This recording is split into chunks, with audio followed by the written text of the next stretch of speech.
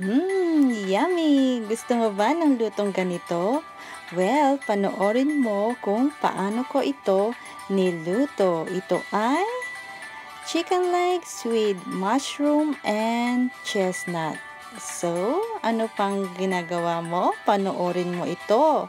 Kasi ito ay napaka-yuming recipe ng mga intsik. So, simulan na natin. Hello, hello, hello mga ka-good vibes! Magluluto tayo ngayon ng chicken legs with chestnut and mushroom. So, yan ang ating mga ingredients. Siyempre, mayroon tayong sock mushroom.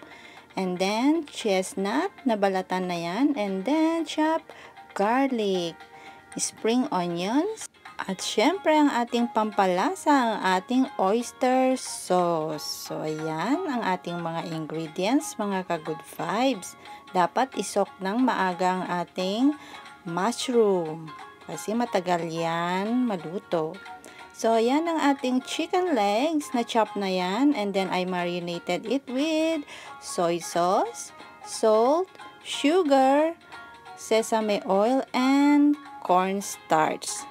So, ayan, simulan na natin mga ka-good vibes ang pagluluto. Siyempre, mag-iinit tayo ng mantika. And then, ilagay ang ating chopped garlic hanggang sa medyo mag-brown siya. And then, saka natin ihulog ang ating chicken. Siyempre, dapat maamoy muna natin ang ating garlic. So, ayan, ihulog na natin ang ating chicken legs. Ayan, dapat mga ka-good vibes, mag-brown ang ating chicken legs. So, medyo i-high fire natin ang ating flame.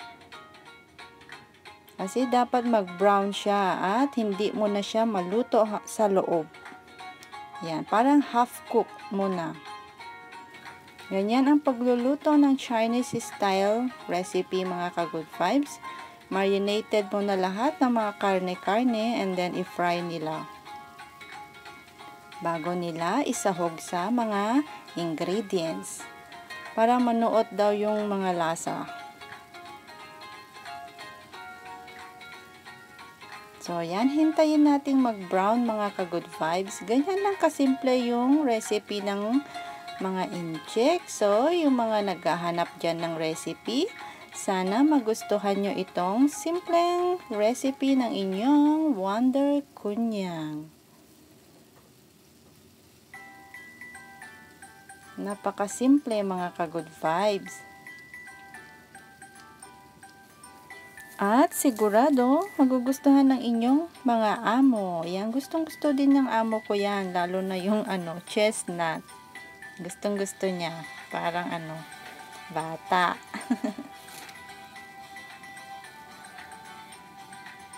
Always remember yung ating mushroom, dried mushroom na isok mo na, whole day yun na isok. Kasi matagal yun maluto, mga ka-good vibes. Yung mushroom.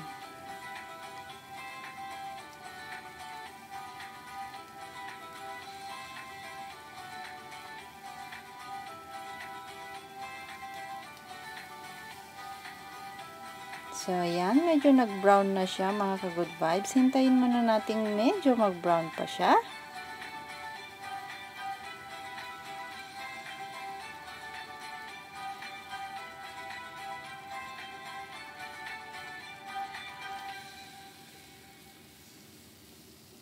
So, ayan, ready na yan. I-set aside natin muna. Saka natin isunod ang ating chestnut at mushroom. Siyempre, igisa ulit natin ng garlic. At ihulog ang ating mushroom at chestnut. I-fry muna natin siya ng konti. At saka, lagyan ng tubig hanggang sa lumambot. Hanggang sa maluto ang mga yan. Medyo matagal yan maluto mga ka-good vibes. Mga 20 to 30 minutes siguro. So, ayan, nilagyan ko ng oyster sauce para dating manuot yung oyster sauce sa ating mushroom at saka chestnut. Ganyan, nilagyan ko na ng tubig. Yan, slowly lang ang pagpapalambot ng mga yan. Ayan, so hintayin nating lumambot.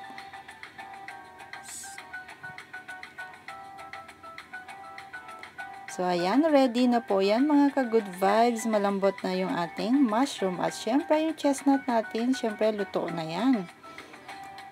At saka, ating ihulog na ang ating chicken legs. Ayan, i-mix na natin mga ka-good vibes hanggang sa maluto ang chicken. Ayan, ang chicken, dapat wag i-overcook.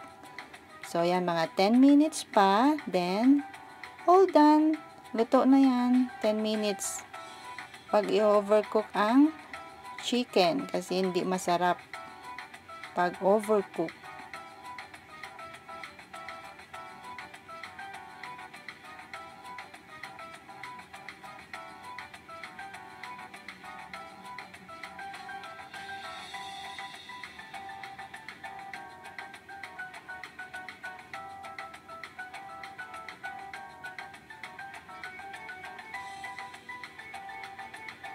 So, ayan, lagyan ko siya ng dark soy sauce para pampakulay.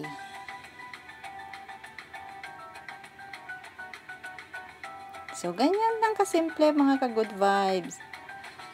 Simpleng recipe.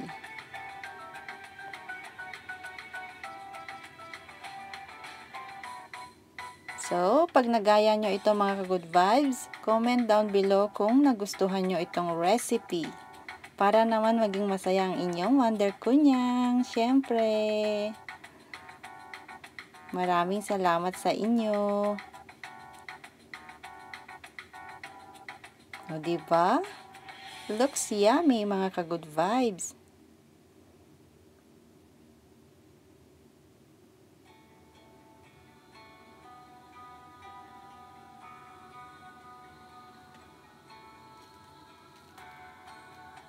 Ayan, hintayin nating maluto yung ating chicken and then it's all done. Ganun lang yun mga ka-good vibes.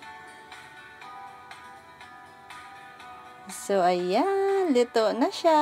Yan, lagay natin ang ating spring onion. Syempre, pampabango at saka pampakulay na din. So, all done. Simpleng recipe ng mga intsik, lutong intsik. So, ayan, looks yummy mga ka-good vibes. So, ayan ang ating recipe. Chicken legs with mushroom and chestnut. So, ayan. Thank you so much kung nagustuhan nyo ang aking recipe. And then, remember, comment down below kung nagustuhan ninyo. Hope you will try it mga ka-good vibes. And that's it. Thank you for watching. Bye!